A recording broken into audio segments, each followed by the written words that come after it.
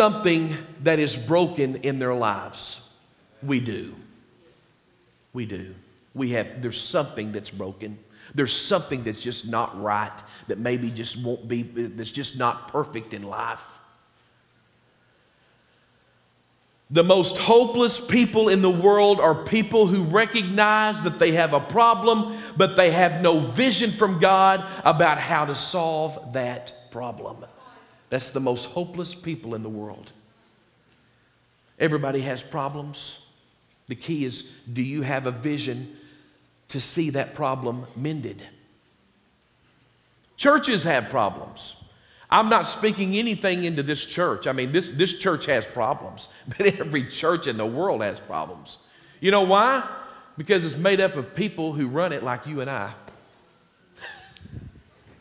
It's made up of people who have problems. Everybody has problems. And so therefore, if we have problems as people, the church is going to have problems at times.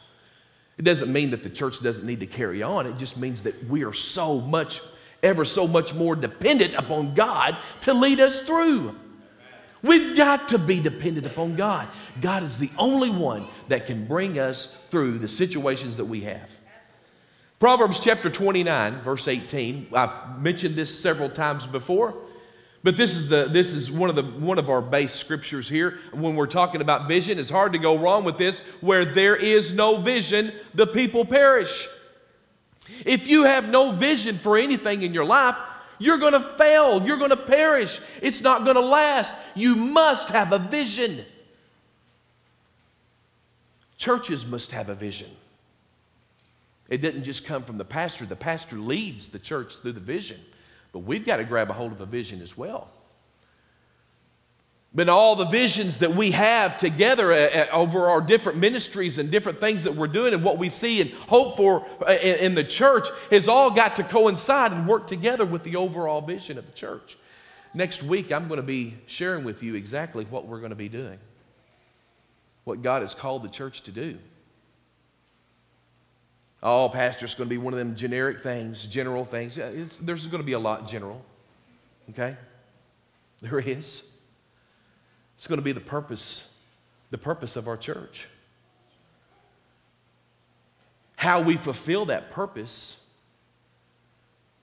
is going to be one bite at a time. We've got a huge elephant to eat. How do you eat an elephant? One bite at a time. And then the more people you have eating on that elephant, the faster that elephant goes away. You understand what I'm saying? So as we begin to grow and people grab a hold of that vision of what we're doing and what we're seeing, and new people are coming into the kingdom of God, the more people are going to be eating on that elephant. Yes, I'm talking about eating again. And here we're out in the middle of the fast. Everybody ends up somewhere in life. A few people end up somewhere on purpose. And those are the ones with a vision. And the most practical advantage of vision is that it sets direction for our lives. It serves as a roadmap of where you're going. So we've got to have a vision. Visions provides the push through the problems.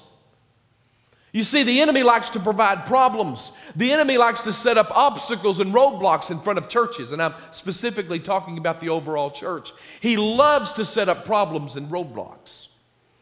And you know what? A lot of times, they'll stop a church. A church without a vision. A church with a vision will push through them. A church with a vision will work through the obstacles. Will work through the challenges. They won't turn and run, drop out of church. Let me tell you something, guys. I know a lot of people come and go in churches. They do. They'll get their feelings hurt and they'll leave for whatever reason or whatever the reason is.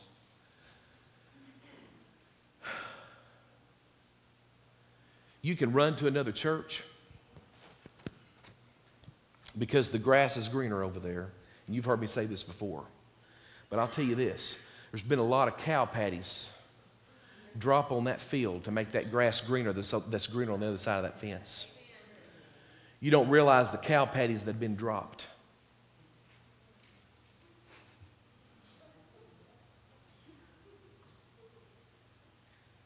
There's problems in every church. There's obstacles in every church. Kind of like marriages, too. Oh, people get divorced and they jump over to this other person because it's the person of their dreams and they're going to live happily ever after until the honeymoon's over. You're going to realize that you've still got problems that you're going to have to work through. It doesn't end with somebody else new. There's always problems to work through. The key is you've got to work through them, and you can't do it by yourself. You've got to have God. And that's exactly where we are in the church, is we can't do these things by ourselves. We've got to have God. God's got to be the center of everything that we do. He's got to be the reason of why we do things. He does. He's got to be the reason. If we do it for anything else other than for the kingdom purpose of God, then the next time something goes wrong, well, bye, George. I'm not going to do that anymore. You understand what I'm saying? When we do things for fame, when we do things for a pat on the back, and it's good to receive recognition, don't get me wrong. It's good to that those are good things, and they need to happen. But you know, what if it doesn't? If you're doing it for that, then that means when the next time you don't receive what you are thinking you're going to receive, then you're going to quit.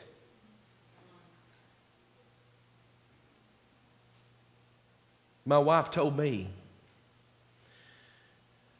and there's been times in our marriage she didn't know for sure if I was going to make it.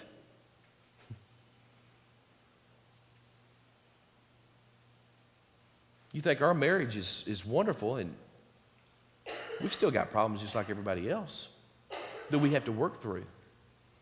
There's been times and she made this statement to me. She said, "You know what? My salvation is not based off of you. If you run and go away from God," she said, "I'm going to remain strong." I'm saying that I'm kind of be transparent with you here, but it's the truth. We shouldn't go to church because our mama told us to. We shouldn't serve God because we think that's the thing to do. We need to everyone needs to have a personal relationship with Jesus Christ.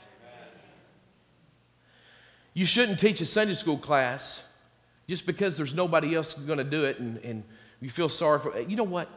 Do it because you're making a difference in the kingdom of God. People are going to fail you. Your pastor is going to fail you at times. You know something? I'm not going to be at every hospital visit. I may miss it.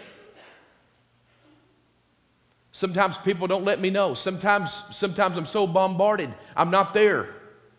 Or whatever the situation is. I may disappoint you somewhere down the line, but don't base your church attendance and don't base your relationship with God over a pastor, nor the church. You've got to have deeper roots than that, because the next time someone that you look up to fails you, you're going to turn and run. Some people go to a church because of a pastor.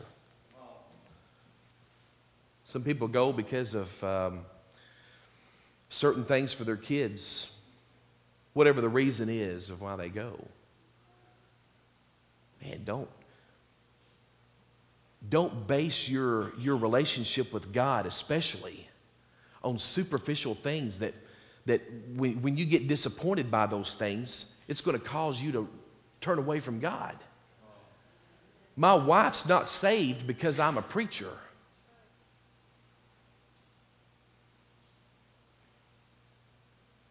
You shouldn't be saved in a relationship with, it needs to be more than just superficial things.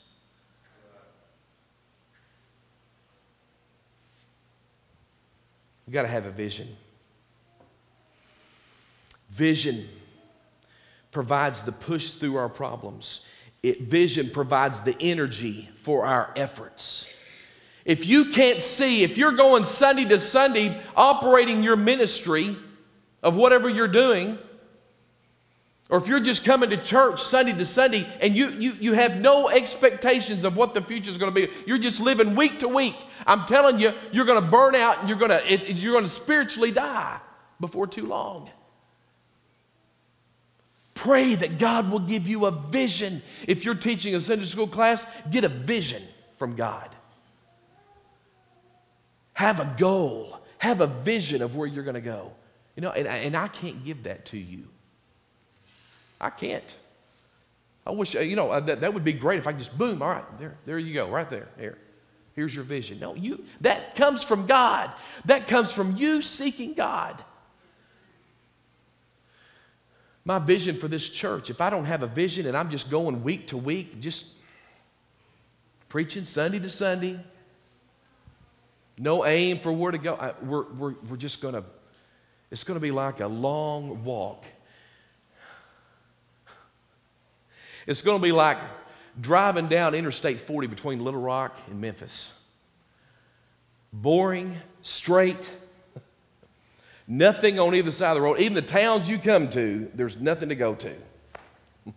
It is the longest, most boring drive, I think, in the state of Arkansas. At least Highway 7, it keeps you on your toes, you know. You got to stay awake on Highway 7. Without vision, our passion leaks. Our agendas surface. You get this? Without a vision, without a God vision for this church, then our own personal agendas will rise. And that's trouble. That's trouble right there. When personal agendas arise inside the church, that means there'll be conflict. It's got to be, we've got to be on the same page. You know what? This is a fairly large congregation right here. And if everybody had their own vision of how they thought the church ought to be run and the vision for their church, can you imagine what type of tug-of-war rope that would be? You know what? We wouldn't go anywhere. If we had, say there's 200 people in here, if we had a rope with 200 all tied together right in the middle, and it looked like a starburst, just a burst of all these rays going, and we all tried to pull each other in our own direction, do you realize that we would go absolutely nowhere? That's why there needs to be one vision as a church. And even though we have our different visions inside of our different ministries and our goals, they all support the main vision of the church, and we're moving forward. Amen. Amen. See, we don't need personal agendas. And also, without vision, production falls. People scatter without vision. They perish. In the Old Testament, there's a journal of a man in Nehemiah. It's really kind of a journal. And he stands tall as a person with a vision who rebuilt what was broken. His name is Nehemiah. That name means the Lord's comfort.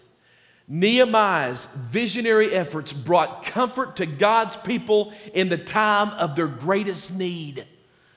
Nehemiah's lessons, they're so relevant. I'm telling you, you can read the book of Nehemiah. You can study through Nehemiah, and you'll see this. You'll see how to pray about your problems. You'll see how to plan your work and work your plan. You'll see how to set God-given goals in Nehemiah. You'll also see how to motivate others when the morale is low. How many of you have ever been there? The morale was low. You didn't feel like doing anything.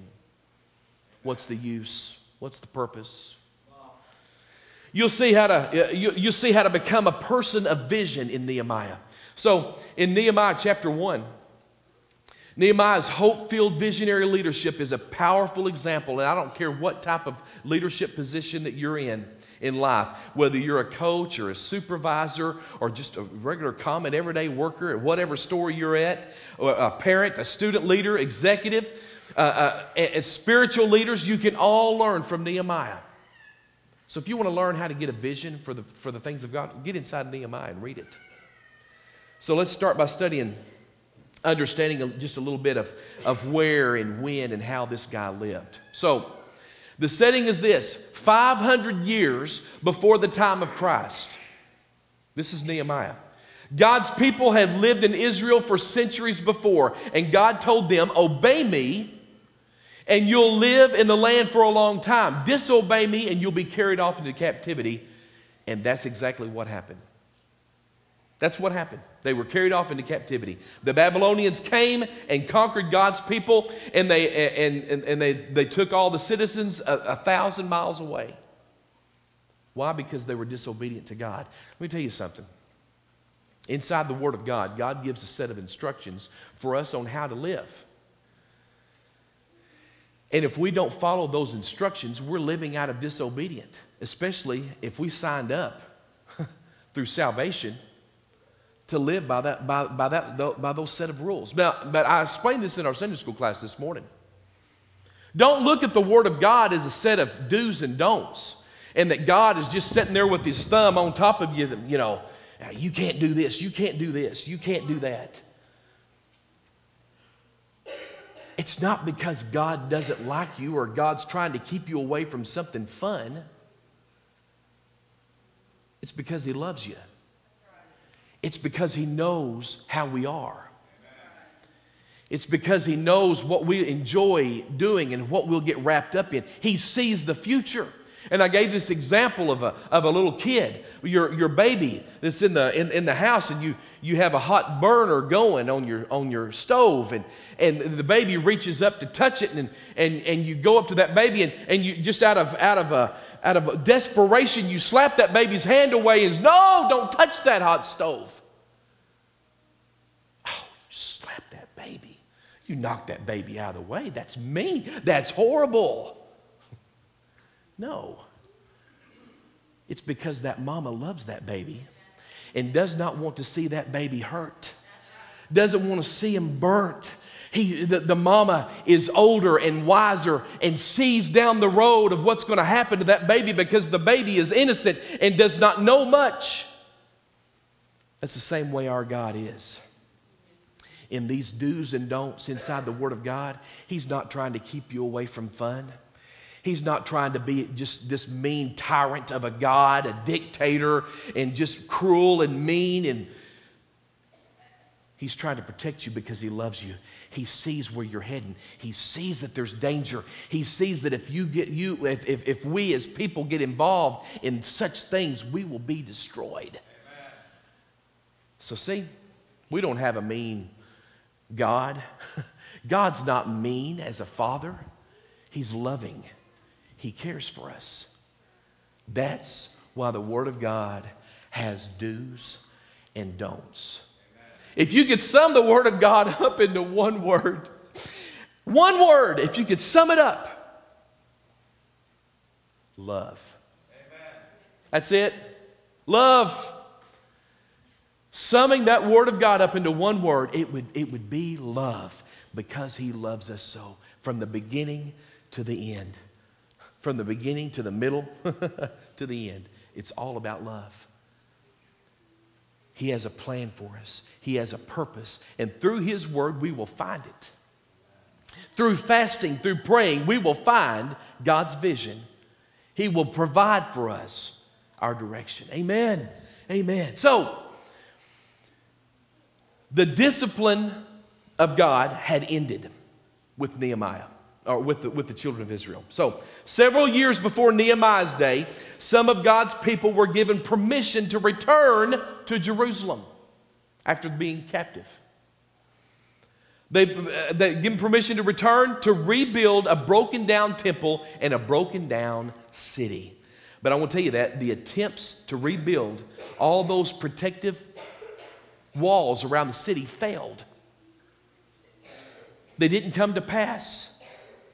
And as a result, very few people lived in the capital city. Jerusalem was a city of ruins during that time.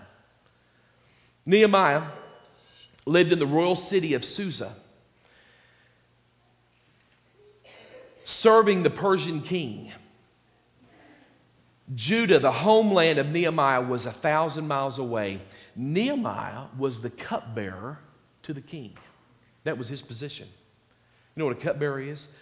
A cupbearer is more than a butler, okay? A cupbearer held a position, it was a position of great responsibility. At each meal, he would test the king's food and cup to make sure that it wasn't poisoning. Cupbearer, it was important.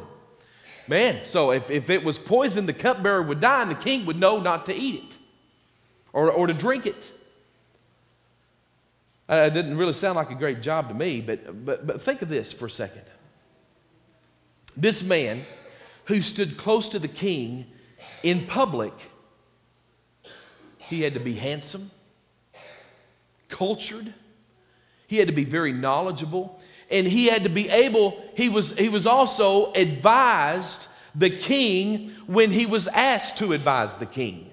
So he had to be wise also. He was an all-in-one type guy to the king. He was a sidekick. So in that sense, he was more than just a butler.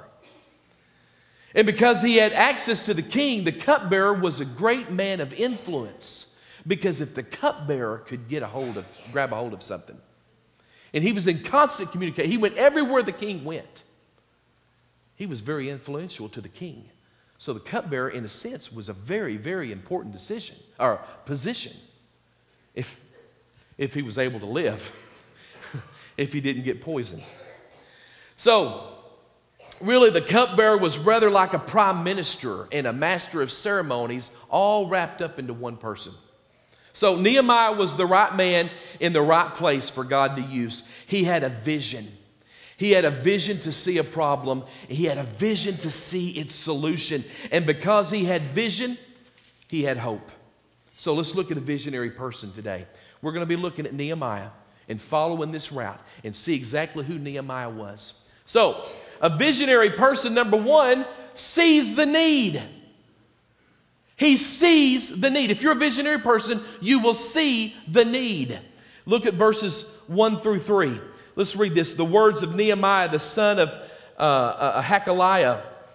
Now it happened in the son of Kislev in the 20th year, when I was in Susa the capital, that Hananiah, one of my brothers, and some of the men from Judah came, and I asked them concerning the Jews who had escaped and had survived the captivity and about Jerusalem. They said to me, the remnant there in the province who survived the captivity are in great distress and reproach. So the people that remained there, they were in great distress and reproach. And the wall of Jerusalem is broken down, and its gates are burned with fire. Bad news. Bad news came from Jerusalem. The walls are flattened. Gates were burned. The morale was low. But Nehemiah cared about the glory of God and the good people of Jerusalem. And now he hears that the Jerusalem Jews were in desperate days. They were in ruin. And instead of a magnificent city, Jerusalem was in shambles. And where there was once had been great glory, there was nothing more than great reproach. That's all there was. God was being dishonored as long as Jerusalem laid waste, because that is the city of God. This was a place where those who sought him would experience the reality of God's presence in love and in mercy. It wasn't happening, so Nehemiah was concerned about it. And he was a leader. He had a vision. He sought God. God talks to people. Amen. God makes his will known with people who talk to him, people that spend time with him. And Nehemiah was that man. And he just so happened to be a great influential man to the king. Wow. Man, I want to tell you this. A God-ordained vision will begin as a concern. Follow me here. A God-ordained vision will begin as a concern. Something will bother you about the way things are or the way things are headed or the lack thereof, anything. A lot of times people come to the pastor and they say, Pastor, we really need to have a ministry of this and this and this. And why don't you do that? Why don't you start that ministry of this and this? Say what? You want me to start that? Apparently God has laid that on your heart to do. Brother, sister, God's laying that on your heart. I'm going to tell you something. I'm not against any ministry at all, whatsoever. But if you're waiting on me as the pastor to ground zero start every single ministry in this church, there is absolutely no way that I could do that. And it would be foolish for you to come to expect that the pastor start and head up. Now, I'm the overseer of all the ministry. I mean, every ministry at this church goes through me. It really does. Because I'm the pastor. I direct that. But there's no way that I can start every ministry. There's no way. I can help you. God lays that. The pastor cannot do everything inside the church. He can't. You know what my number one job here at this church is? To train and to equip. To train and to equip. If I did everything at this church, which I know you don't expect that, but if I did everything at this church, you know what kind of church we'd have? We would have a very limited, closed-minded, shrinking church. Because there's no way that I could carry on the ministry of even what we have right now by myself. Now, can I oversee it and give direction and guidance and training? Absolutely. I can help you. I can bring you along. Come here, Dave. I can bring you along and this ministry right here, and it needs to, in order to do this ministry, David, you need to do this right here. This is how this ministry works right here. I can show David how to do this ministry right here. And then, keep doing the ministry. Keep doing the ministry. See, ministry doesn't stop when the pastor leaves the room. So you just got to keep doing the ministry there. That's a great workout. Oh, look at those shoulders right there. Yeah. You keep doing that ministry. I'm getting tired. Thank you, brother. You keep doing that ministry, and see, then what I do is I go over to the next person. And I get this next person. Come here, Wes. Uh-oh. Guess what you get to do? Oh, it's with both this arm. You know, this arm goes up and down like this. You know, David did this. We got a train going. Oh, yeah. This ministry goes like this. And so I show Wes how to do it. And thank you, brother. I show Wes how to do it. And then Simon says, Simon says, stop. Okay. And so Wes is doing this, David's doing this in their ministries, and then I go over to the next person. And I train and equip that person. And then in the midst, we have staff members also that are over certain ministries. And you know what? They do the same thing in their ministry. Scott in the youth ministry needs to do that with his student leaders.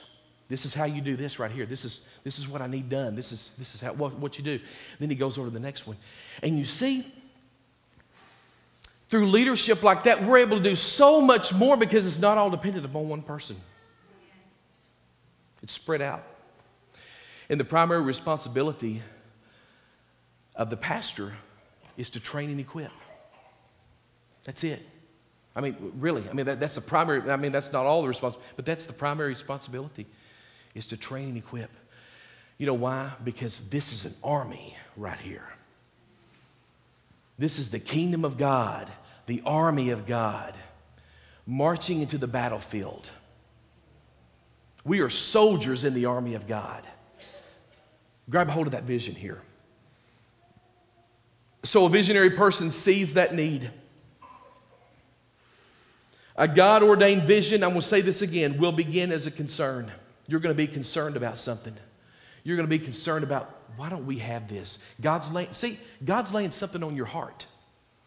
Some of you have probably already thought that. In fact, I've even had some people come up and tell me, you know, Pastor, we really need this right here. If that's you that come up and told me that, apparently God's laying something very specific on your heart that you may need to pray about overseeing that, heading that up, being a part of a ministry like that.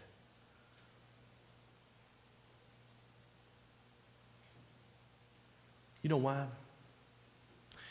Because if you have that great concern, that concern creates passion in your life to see that done. Passion drives the vision. Passion drives the vision. We need passionate people. I love children's ministry. I do. And I'm passionate about it from a pastoral standpoint. But buddy, you put me on stage with those kids. You know,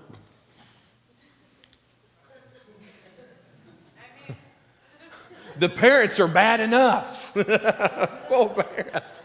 No, I'm teasing. Some people aren't cut out to do certain things. I'm not passionate about children's ministry in that way. To do that, to head that up, that's not my calling, that's not my role. But I'm passionate about preaching the Word of God to you. I'm passionate about Faith Assembly. I love this church. And I want to see every aspect of this church running like whatever.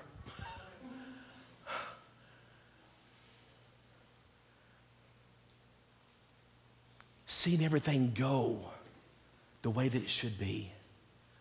Being all that we can be for the kingdom of God, and that comes through vision.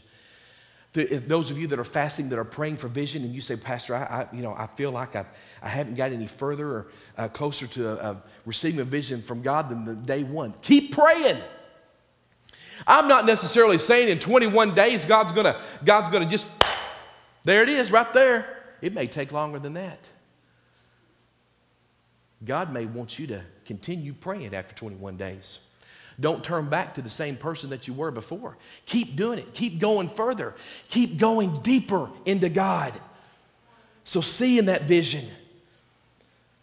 Something will bother you about the way things are or the way things are headed, and you're going to get passionate about it. There's far more needs in the church than the world than any of us have the time or the energy to meet upon our own, and no one's required to try to relieve them all, to try to do them. You know, there's all kinds of, Phoenix First Assembly has over 270 ministries in that church. It didn't sound like a whole lot on the surface, but then when you start thinking 1 through 100, and then another 100, and then another, that's a lot of ministries.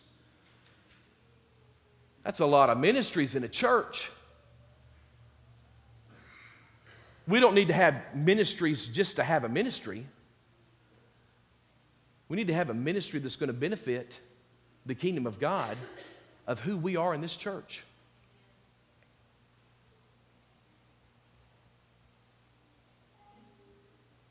We need to pray about our vision for God. Pray about our vision for this church, for God to give us that vision, that hunger, that desire, that passion. Amen. Vision is a reflection of what God wants to do through us to impact the world. It's not about maintaining the status quo. It's not about just coming to church and going through the motions. living where we live, we can become comfortable. Let me tell you something. Complacency is one of the worst killers of a church. We get complacent. We've got our friends. We've got our four and no more. We're comfortable. We've got things. Well, we don't have things paid off. We will, but we don't have things paid off. But when we're comfortable, we get very sleepy and very lazy in the things of God, and we expect other people to do things. I'll tell you this, even walking by, I'm a different type of pastor, I guess, than I don't know, than maybe you're used to, I don't know, or whatever. But, you know, if there's something on the floor, we say, well, you know, I wish that janitor would pick that paper up. You know what? No, don't just do that. Reach down there and pick it up and put it in the trash.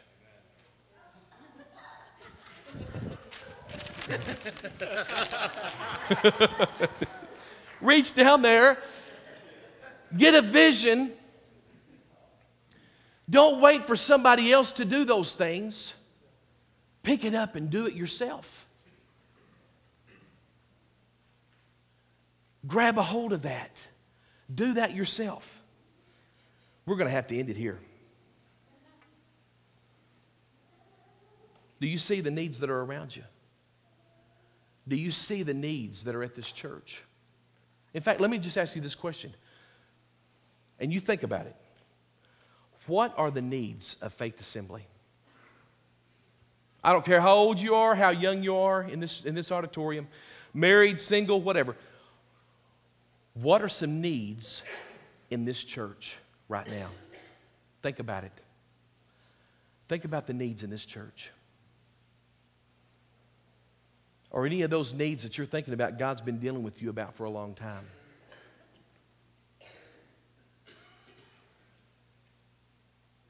Think about that for a second. How passionate are you? You're sitting there and you're thinking, you've thought for a long time, man, I wish somebody would start this ministry. Well, I wish somebody would we really need this. I wish somebody would do this. That may be God telling you it's you. You need to start this. You need to do this. And I guarantee you, if it's a God thing that's going to fit in the overall vision of the church, I'm for it. And I'll support it. And I've got your back on it. If it's not a personal agenda, where the glory comes to you, but it's going to lift up God and it's going to benefit this church, I'm for it. Amen. Stand with me this morning. Didn't exactly